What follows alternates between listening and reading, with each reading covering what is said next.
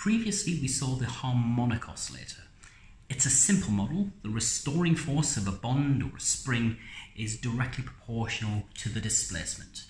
And the frequency of the oscillation, the harmonic frequency, is the same regardless of that displacement.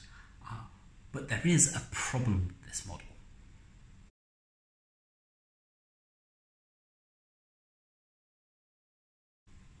As you begin to compress a real bond, the restoring force must go up much higher than the harmonic oscillator suggests, and as you extend it, the bond must eventually break. And this model is known as the anharmonic oscillator. And anharmonicity means that the average bond length and the frequency of the vibration actually changes depending on the energy level. Now, the mathematics and quantum mechanics of that can be a little complicated, but we don't need to know too much about it. And the main equation that we end up using is simply a fudge factor that maps the harmonic to the anharmonic frequency and vice versa. And that works because at lower energy levels, the harmonic oscillator is actually a very good approximation of the real system. Our starting point is called the Morse potential. We won't go into it mathematically, but let's just look at the shape qualitatively and relate it to some of the terms. The A term is related to the force constant at the bottom of the potential well. Because the potential energy well here is asymmetrical, the force constant isn't exactly constant, so it applies to this point only. The DE term is the dissociation energy for the bond, the energy required to fully dissociate both atoms.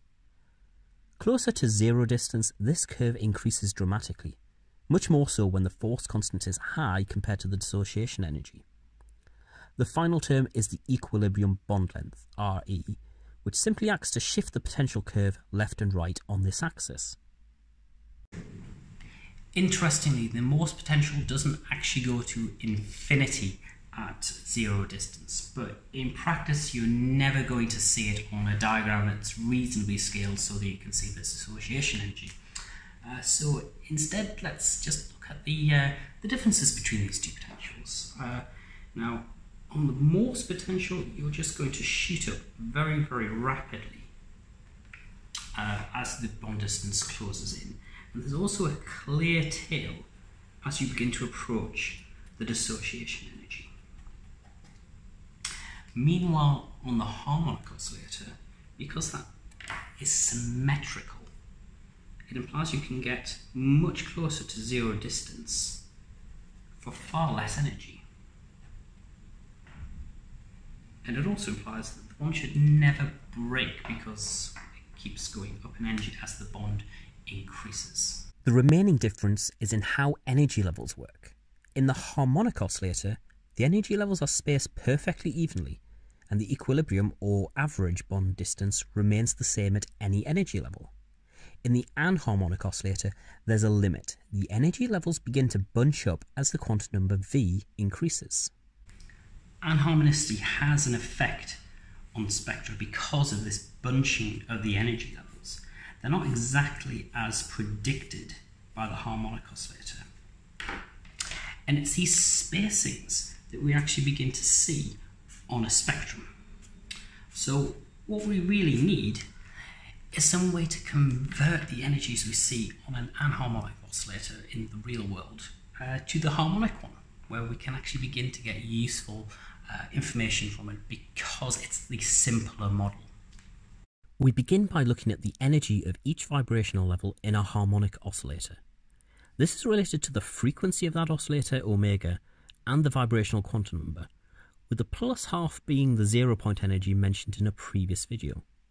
The tilde on top means we're working in wave numbers, so we don't need to convert to joules or other units in this case. Now we tweak it to make an anharmonic version by adding another copy of the quantum number, making it quadratic, then fudging it with a factor known as the anharmonicity constant.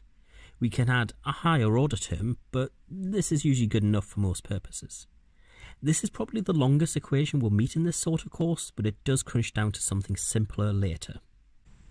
The aim here is to somehow convert the anharmonic frequencies to harmonic ones and allow us to extract a meaningful force constant from it. we're not going to cover how the maths of that works in these videos. We'll do that as part of a workshop.